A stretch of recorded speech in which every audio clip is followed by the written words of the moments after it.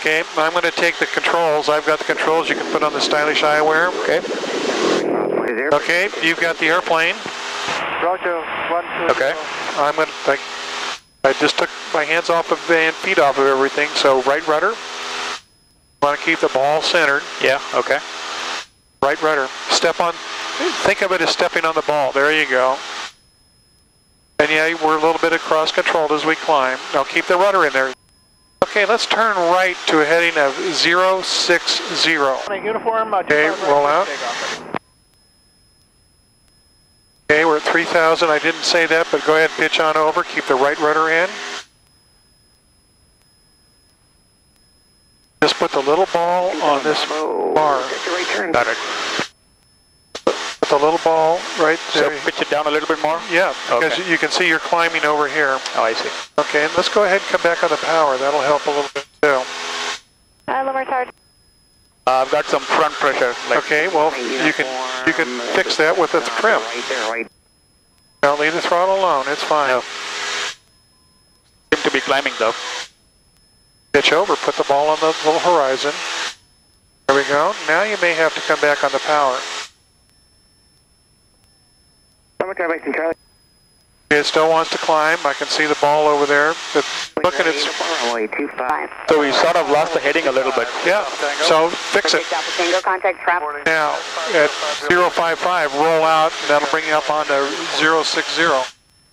Keep the turn going. You're just trying to inch into it, and you got to make the turn. Okay, we're climbing, but I think that's because we're over the hills. Keep your foot on the right rudder. Oh yes. Should I come back on the power some more? Yeah, let's do that. No traffic, no pass. You've got to keep looking at all the instruments. You got to. I'm not looking anywhere else. I've got my eyes fixated on that one. That's the bad.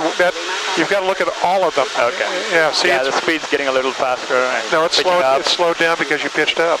Okay. And let's see if we can get back to our heading of 060. We're still climbing. Well, fix it. No, back. pitch over. Oh. But that's going to increase the airspeed though, right? That's okay. You're pitched over.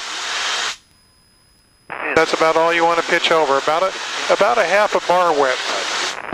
Okay. See, that tells me you're fixating. Yeah, I am. And you can't do that when you're flying by, because not one of these instruments is going to tell you the whole 9 yards. Right. So when you make your turn, you want to do a standard rate, just like that. I got it. That's a standard rate turn. Now, at 055, start the rollout. Roll out now. Roll out. Roll out. There we go.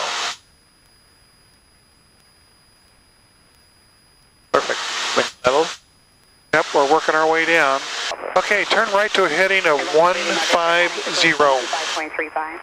125.35. Standard rate of turn. Standard rate of turn. Yep. There you go. Roll right on in. A little bit of right rudder. 150 you said? That's correct. Remember, lead it by about 5 degrees. There you go. Roll out. See how nicely that works? Okay, now I'd like you to come left to a heading of 030. 560. And once you get back down to 3,000, that's what the altitude we want to maintain. 152, go Bravo. Thank you. Then once you drop, give it a little more power to keep it in? Well, a little more power and a little more pitch. See, put the ball up on the horizon. And if you want, you can put a little more power in, but it doesn't make a difference. Yeah. Seem to be climbing gently. No, don't try and chase the needle. Okay. It's approximately 3,000. See, you're focusing on this, and we lost that. That's great. See how the ball dropped? Yeah, I'm giving it a little back pressure just to bring it back up. Just a little, not much. Keep the turn in there. Oh yeah. Now again, lead it by 5 degrees, and it'll come out on 270 perfectly. It is Charlie's turn at Stockton, wind 300 at 5, visibility 10, sky clear, altimeter 2986. Okay.